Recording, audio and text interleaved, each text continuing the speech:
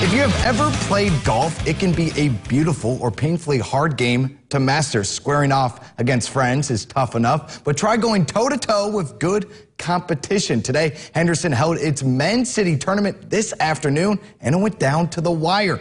Andy Davis and Adam Grogan tied throughout the day, and that's where we're going to pick it up on 18. Grogan can take the lead with a birdie here, but he just misses.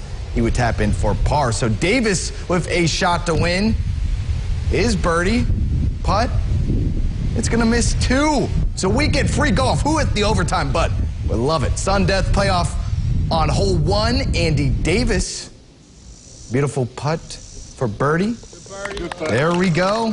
So that means Grogan has to sink this putt to stay alive. Pressure's on, but not quite enough juice. So Andy Davis squeaks it out. He is your 2018 Henderson City Golf Champion.